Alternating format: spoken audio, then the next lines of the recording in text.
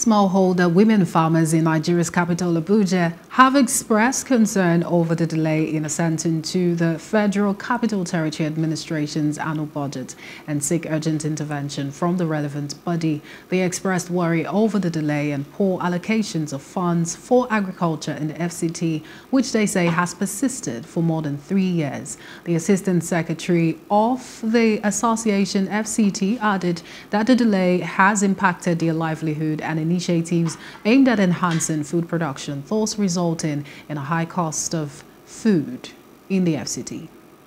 The delayed fund has hindered the implementation of training programs, information, extension services, and market access initiatives, which are crucial for enhancing productivity and income generation from these farmers and increase economic development for FCT and the nation at large. Consequently, the implication of this lamentable delay and untimely FCT agricultural appropriation bill indicates increased prices of food items in FCT, while perpetuating a circle of low productivity, poverty, food insecurity, and inequality, which directly impacts the well-being and development of rural communities.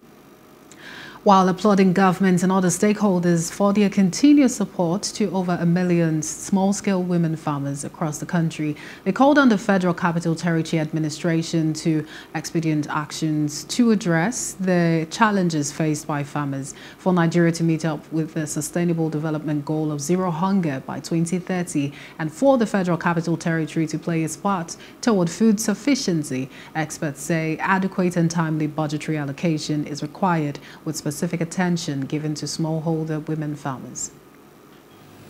Small-scale women farmers organization demand immediate action to address the identified challenges and concerns through the following: timely approval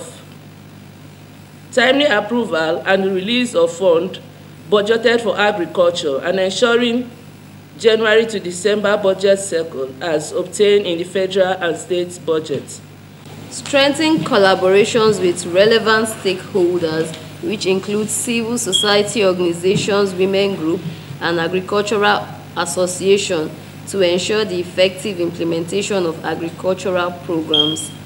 Also help to facilitate the provision of affordable credit and financial service tailored to the unique needs of smallholders women farmers to enable them invest in their farming activities and improve their productive capacity and overall economic well-being. As committed citizens of Nigeria and as a group, we remain confident in the capacity and ability of Nigeria and FCT, especially to feed itself and other nations of the world.